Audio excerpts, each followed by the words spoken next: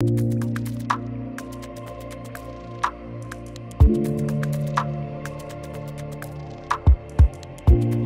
you, Pastor Kelvin.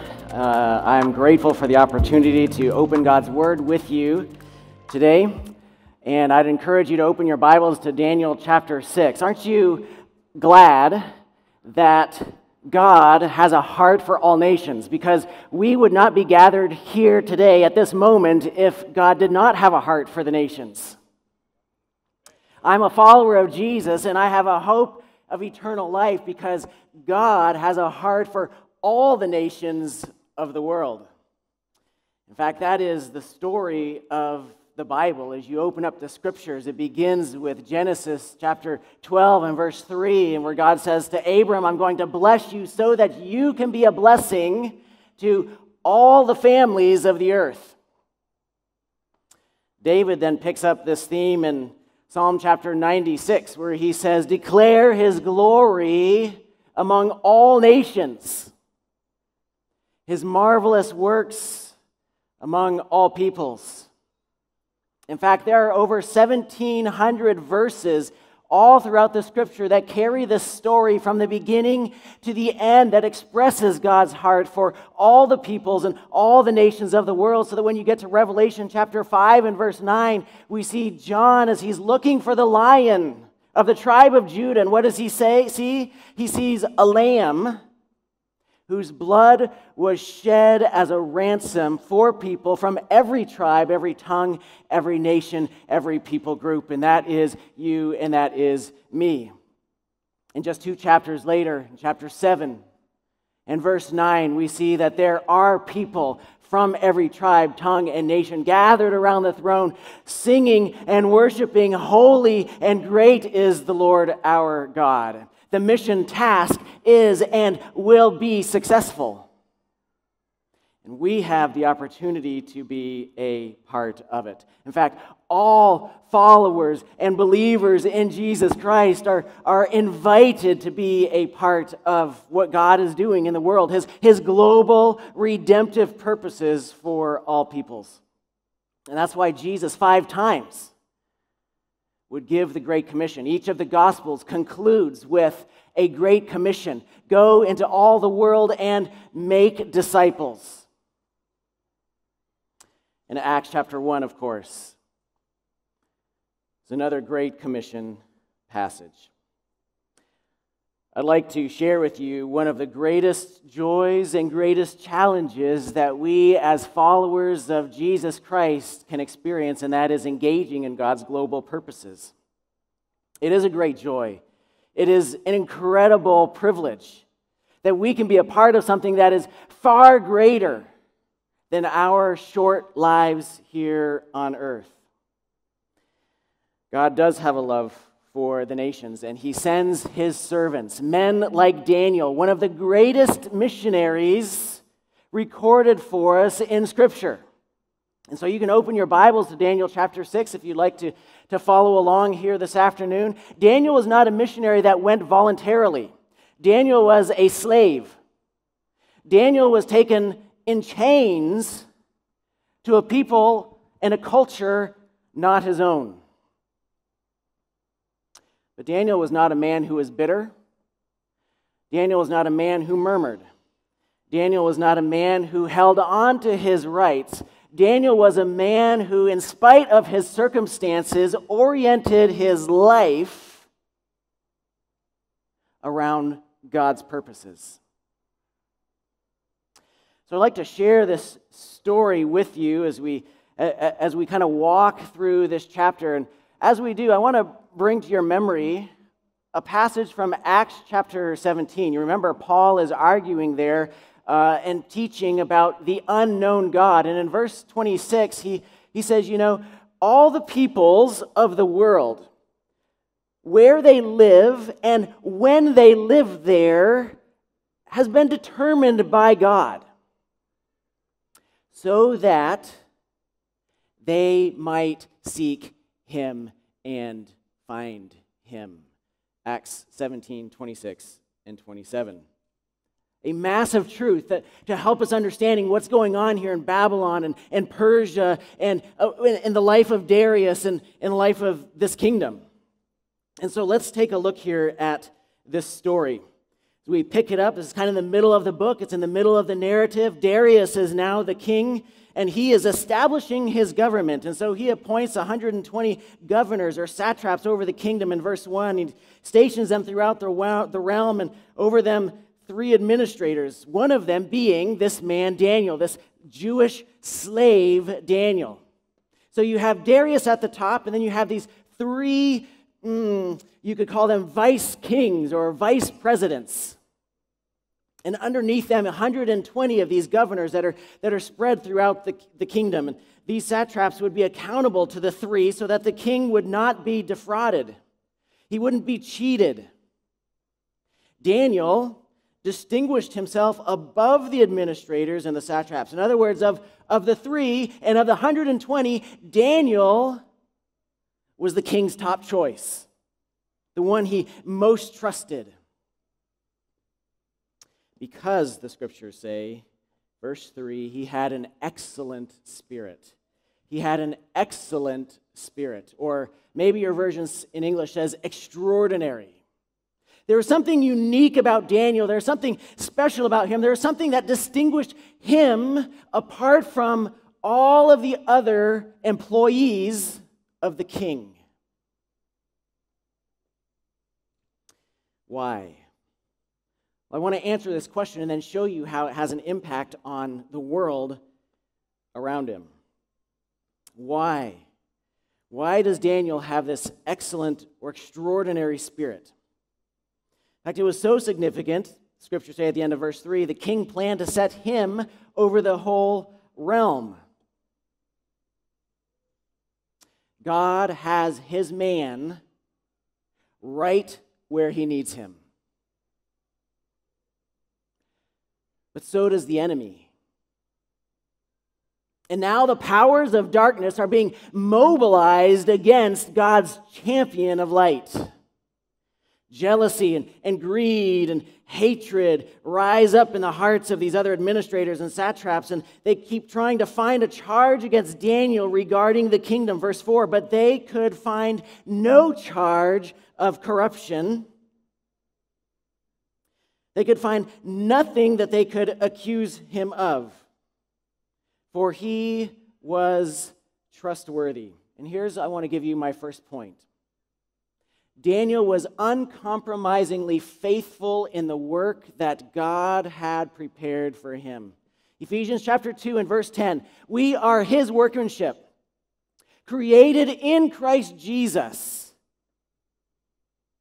with good works that have been prepared beforehand that we, as we follow him, should walk in them. Daniel's work, designed by God, was to be a slave in a foreign land for the sake of God's glory among the nations.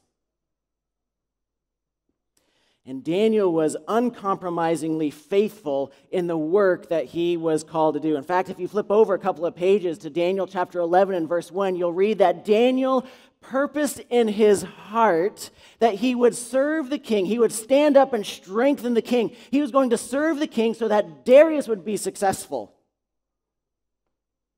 Think about that for just a moment. A Jewish slave serving a pagan king, purposing to make him successful. And Daniel was absolutely faithful in what he was called to do. Paul would write this to the church in Philippi: do everything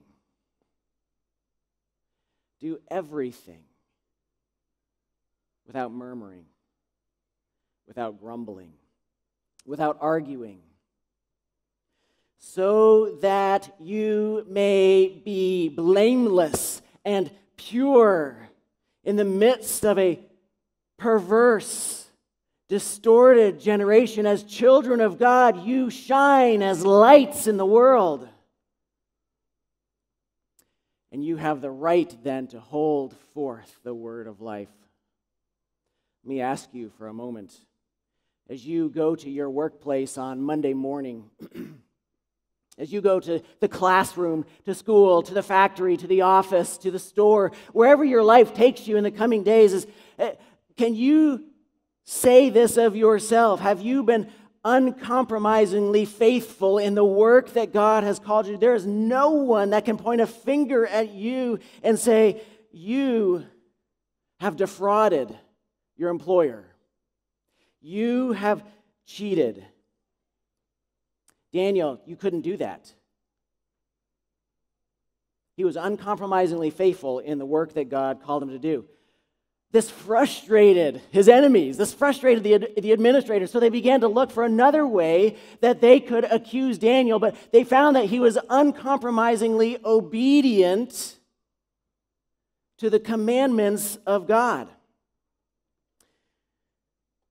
Verse 4, the administrators and satraps there kept trying to find a charge against Daniel regarding the kingdom. They could find no charge or corruption, for he was trustworthy. No negligence or corruption was found in him. Then these men said, verse 5, we will never find any charge against this Daniel unless we find something against him concerning the law of God.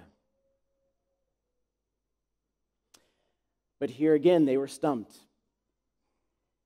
Remember in Daniel chapter 1 and verse 8, Daniel purposed in his heart that he would not defile himself with the king's meat. He loved his God. Something happened early in his life as he sat on his mother's knee, as he paced the palace there in Jerusalem, as he learned the law of God in school, and something about the wonder and the beauty and the glory and the majesty and the reality of God captured his heart. And he never let it go. He held on to the truth of who God was, and as he was expressed in the commands, the law that was recorded. And he remembered the writings of David and men that had come before him. He was uncompromisingly faithful in his obedience to God. In verse 6, the administrators and the satraps, they went to the king, and so they plan and they plot. And they put together this grand scheme in order to trick and to trap Daniel. And they say, oh, may King Darius, may you live forever. And they butter him up and they flatter him. And all the administrators of the kingdom, the prefects and the satraps and the advisors and the governors have agreed, O king, that you should establish an ordinance and enforce an edict for 30 days. Anyone who petitions any god or man except you, O king, should be thrown to the lion's den. Therefore, your majesty, establish the edict and sign the document so that as a law, the Medes and Persians, it's irrevocable. It cannot be changed. And Darius, he's hearing this and said, wow, how my people love me. They want to worship me. They see me as the greatest king. And he's flattered and he's feeling pretty good about this. And so he signs the edict.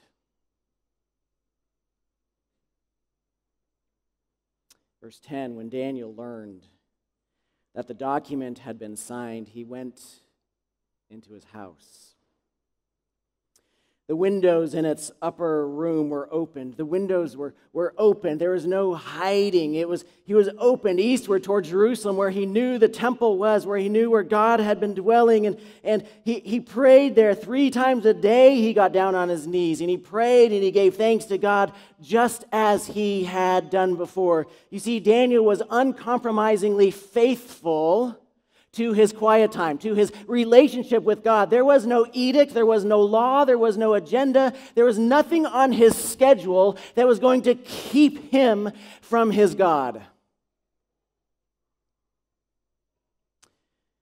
David writes in Psalm chapter 27 and verse 1, this one thing have I desired. This is my priority. There is nothing else, to behold the beauty of God, to dwell in his temple, to inquire of him, to just be with my God. Maybe that's what had kind of gone through Daniel's mind, and he said, there's nothing's going to change my commitment to being in my quiet place with my God.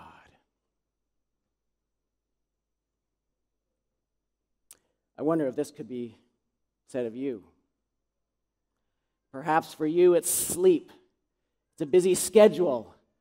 There's a myriad of things that occur and happen within our lives that keep us from that intimate, close, walking with Jesus kind of relationship. Not for Daniel. He was uncompromisingly faithful to his quiet time. Nothing would change that.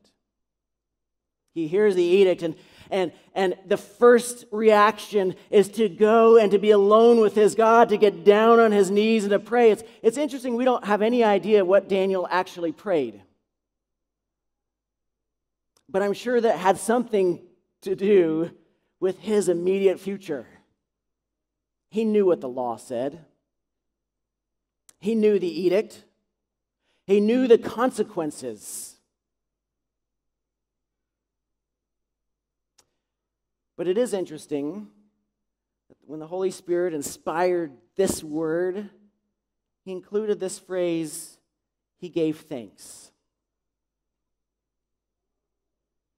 How about that? In the midst of knowing his life was about to end,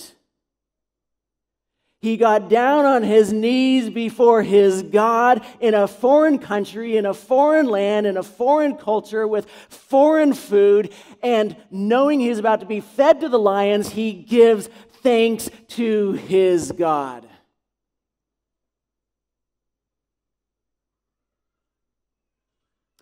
How are the affections of your heart today? When you think about the loves and the priorities, what consumes your thoughts and your mind and your time and your agenda, does it have anything to do with God outside of your Saturday or Sunday service? For Daniel, God was everything. God was it. God and his global purposes. God and honoring him. God and making him great. That was Daniel's priority. And because it was, in spite of the headwinds of persecution that were about to come against him, he was on his knees, open towards the window in Jerusalem, and he was giving thanks to his God. Daniel was uncompromisingly faithful in his quiet time before the Lord.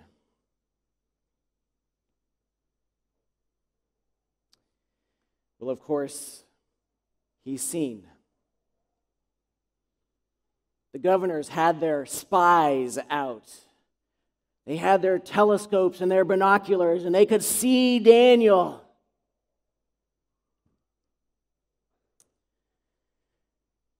These men, they went as a group in verse 11, and they found Daniel petitioning and imploring his God. So they approached the king, and they asked about his edict. "O king," you can just hear the fakeness kind of coming out of these men, politicians. "O king, didn't you sign? I seem to remember, maybe, did you sign this edict? Had something to do with people only worshiping you? And they come to this king, and if they don't, they'll be thrown to the lions." The king answered, "Well, yes, of course, you're the one who brought it to me. As the law of the Medes and Persians, the order stands, it's irrevocable, it can't be changed." Verse 13, they replied to the king Daniel. I think at that moment when they said Daniel's name, the blood in the king Darius's face, I think it probably drained out. He just went pale, and all of a sudden, he knew what these men were up to. He knew. He saw right through the trap. Daniel, one of the Judean exiles, he's ignored you, the king. And the edict that you signed, for he prays 3 times a day, just as he did before. And now the stage is set. The drama of an epic night is about to unfold. We sang a moment ago that God never leaves us nor forsakes us. I would suggest to you that God designed this moment specifically and intentionally and sovereignly for Daniel for the purpose of making himself known among the nations. He had his faithful servant right where he wanted him to be. And Satan, of course, he'd mobilized his governors and his powers of darkness, and now we have 120 against one, and we have King Darius in the middle. The king who loved his servant Daniel, who could trust his servant Daniel, who had entrusted to him the kingdom, had given to him the keys to the kingdom. And verse 14 reads, as soon as the king heard this, he was very displeased. Initially, he thought, well, all of my governors, why, they love me. They want the kingdoms to just worship me, to see me for who I really am, to put me on Instagram and Facebook and to tweet out my greatness. And wow, that's going to be fantastic. I am, after all, a great king. So for 30 days, I get to be the headlines. And now he sees that wasn't it at all. It wasn't for the king's sake that they wanted this edict. It was so they could destroy Daniel. So he's displeased, and he sets his mind on rescuing Daniel, and he makes every effort until the sun goes down. He is trying, he's striving, he's struggling to find a way to get Daniel released from the consequences of disobeying the edict. The sun sets. And the men come to the king again in verse 15, and they say to him, you as king know it is a law of the Medes and Persians that no edict or ordinance the king establishes, it can't be changed. You need to send Daniel to the den of lions. So the king gives the order. And they brought Daniel and they threw him into the lion's den. And I want you to see what the king says, because God is at work. Through a slave, through an employee, through just an average person who's doing his work that had been assigned to him, God is working. And I want you to see it in the language that King Darius says. He says to Daniel, may your God, whom you serve continually, I've watched it, I've watched your life, I've seen it. I love the verse that you have posted up here at the front of the auditorium. Matthew 5:16, let your light shine before others. That is Daniel. Why? So that they may see your good deeds. And what is the result? They would glorify your Father in heaven. Matthew chapter 5. It's exactly the life that Daniel is living. And Darius had witnessed the life and the testimony of a faithful servant who would not compromise. He says, may your God, whom you serve with uncompromising faithfulness, may he rescue you. And he called for the stone, and he places his seal. And Daniel is left in absolute darkness with nothing but the padding paws of ravenous lions walking around him.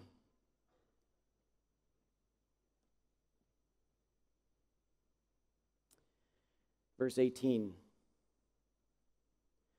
The king returns to his palace. He walks to his bedroom. He slams the door. The palace staff are murmuring, and they're trying to figure out what is going on and what does the king need. And the king says, I want no food. I want no music. The court jester is left in his room. I don't want any women brought in. I am to be alone. And all night long, Darius is pacing back and forth, back and forth. I don't know what's going through his mind, but I would imagine it's something like, could the God of Daniel I know my gods couldn't do this, but could the God of Daniel? Is he strong enough? Daniel served him so faithfully. Could Daniel's God save him from the mouths of the lions? Is it possible that Daniel's God is greater than any other God?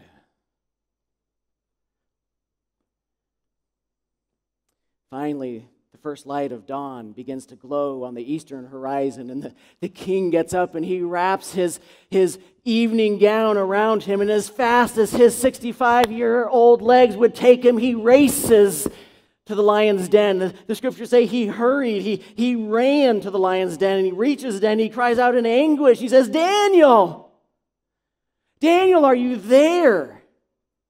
Servant of the living God. Something happened in the middle of the night as he was reflecting on Daniel's life and what Daniel had told him. And he goes from your God, Daniel, who you serve, to he is the living God.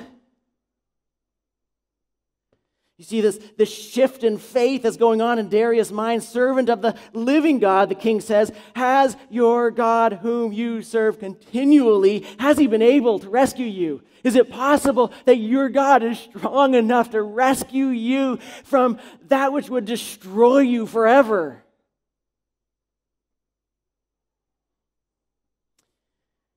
And Daniel spoke with the king and he said, O king. And he gives this Jewish blessing. It's like the gospel in Jewish language. May you live forever. In other words, I want you to know my God so that you don't experience death. May you live forever, O king. My God sent his angel and shut the lions' mouths. They haven't hurt me, for I was found innocent before him.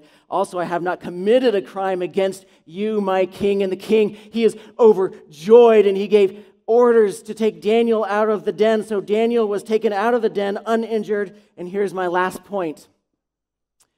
See, Daniel was unwavering and uncompromising in his quiet time and in his faith in God.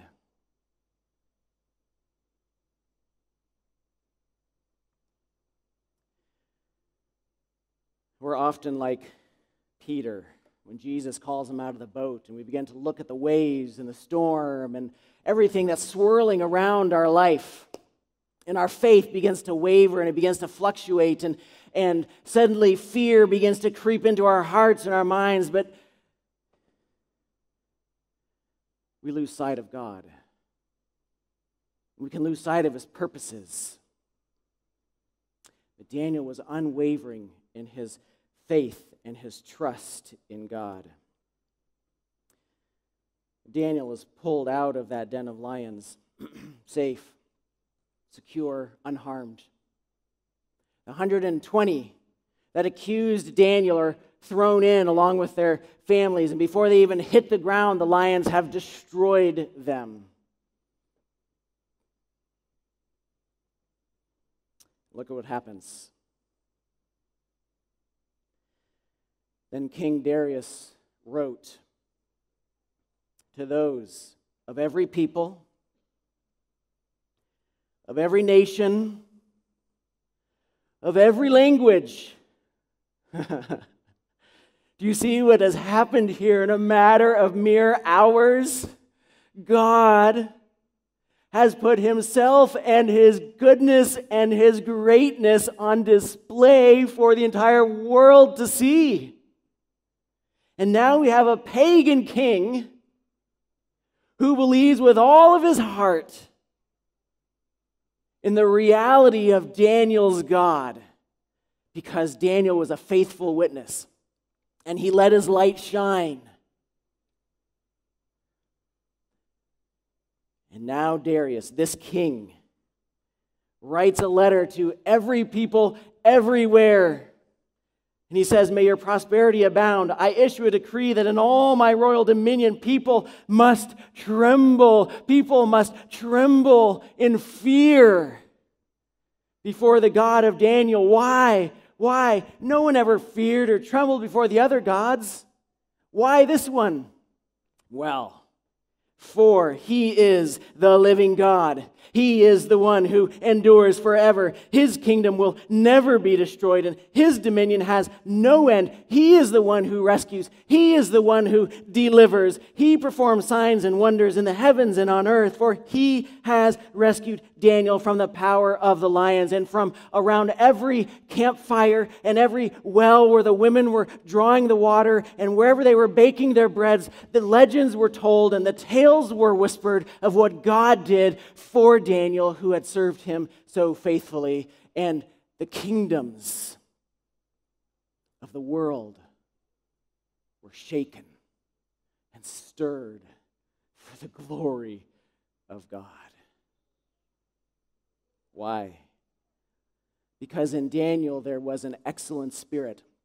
And there was an excellent spirit in Daniel because he was uncompromisingly faithful in his work, in his love and obedience for his God.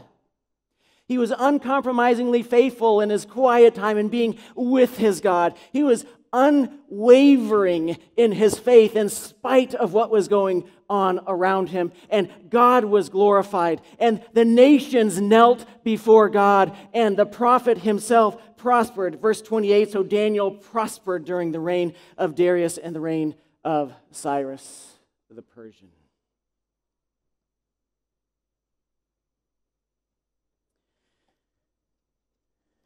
You know how Daniel ends? The book of Daniel ends with this verse, chapter 12, and verse 3. Those who are wise, not wise in the eyes of the world, but those who are wise from God's perspective, just like in Philippians chapter 2, will shine like the stars, the brightness of the heaven above. And those who turn many to righteousness, like the stars forever and ever.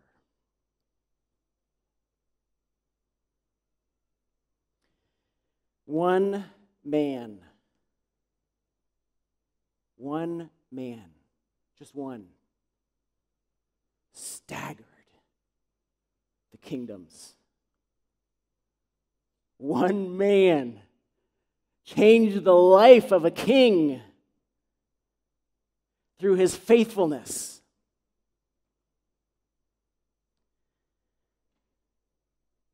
What could God do with a church like this one, where its family members were uncompromisingly faithful to the work that God prepared beforehand that you should walk in it? If you were uncompromisingly faithful to your love and obedience to God, if you were uncompromisingly faithful to your quiet time with God, if you were unwavering in your faith in God, so that your life would shine in the workplace, in your community, in your neighborhood, among the nations. Malaysia has yet to see what God can do with a church that is committed and uncompromisingly faithful to His command to go into all the world and make disciples. Will you be that church? Daniel loved his God. Daniel loved God's purposes. And God used this slave in a foreign land to shake kingdoms for His glory.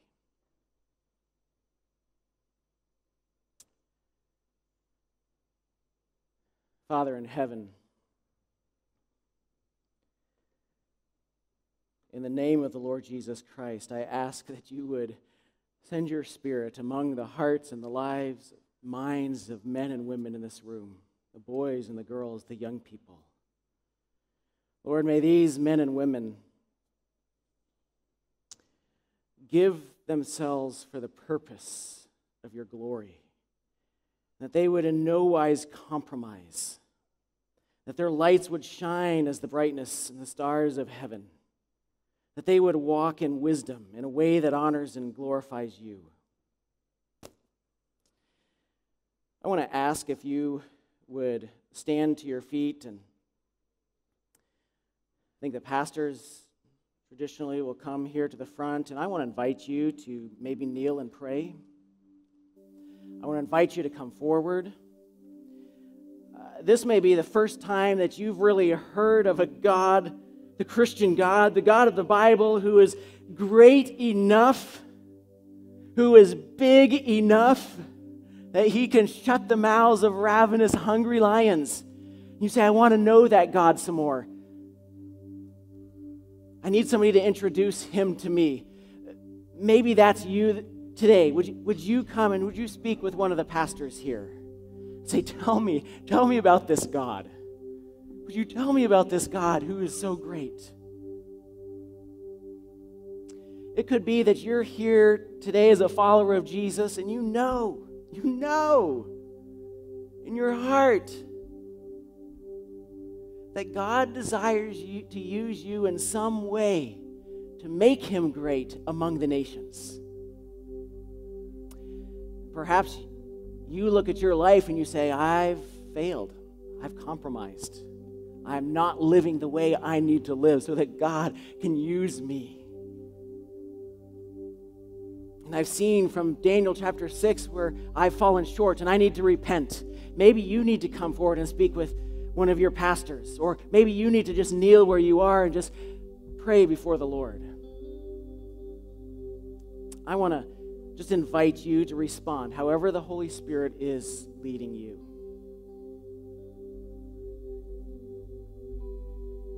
Father, as you do your work in the hearts of men and women, as they speak to their pastors, as they pray before you, Lord, I pray that you would stir in us a hunger and a desire